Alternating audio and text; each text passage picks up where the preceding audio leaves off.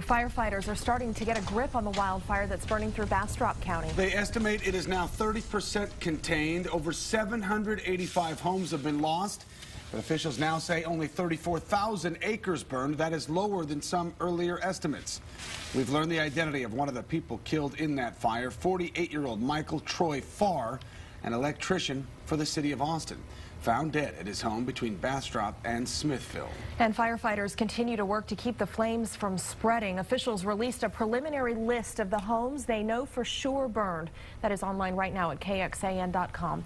KXAN's Jared Wise joins us live from the Bastrop County this morning with more on firefighting efforts there. Jared?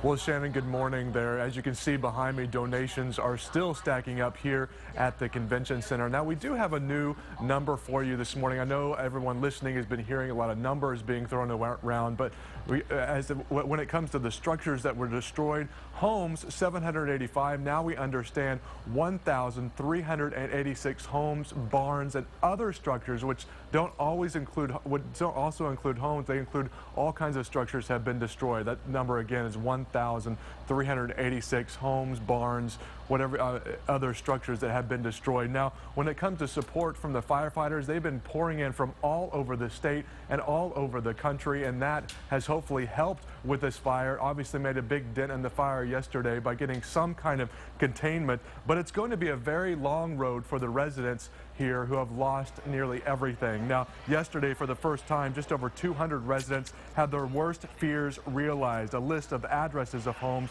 that were destroyed by the fire were posted here at the convention center. Now, the homes listed were mainly from the Circle D neighborhoods near where that fire started. Many, looking at the paper, walked away in tears. Now, the list is only about a quarter of the homes that were destroyed. Homes farther south have not yet been posted because the area is still too unstable to gather all the necessary information, but that list will likely be added a little bit later today. Now, also yesterday, KXAN's Doug Shoup and photojournalist Juan Salinas had a chance to tag along with a state representative and go inside the fire zone. They visited the Tahitian Village and Colonna Vista neighborhoods, some of the worst hit areas. As you can see from the pictures, they're unbelievable.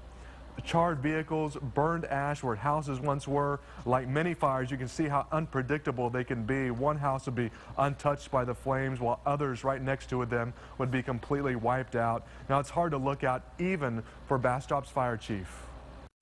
Utter devastation. You know, it's heartbreaking to me as fire chief that I've, on my watch, lost this many homes. And I can't explain it.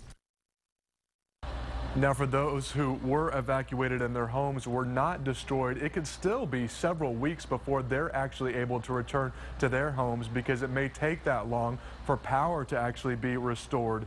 Now, some residents have been able to go into the area to check on their homes, and that's pretty much parts of the area that are farther north of the fire line. However, that's not a possibility for everyone, and law enforcement officers are urging residents to please be as patient as possible as that process will continue. We're live in Bastrop. Jared Wise, KXAN News.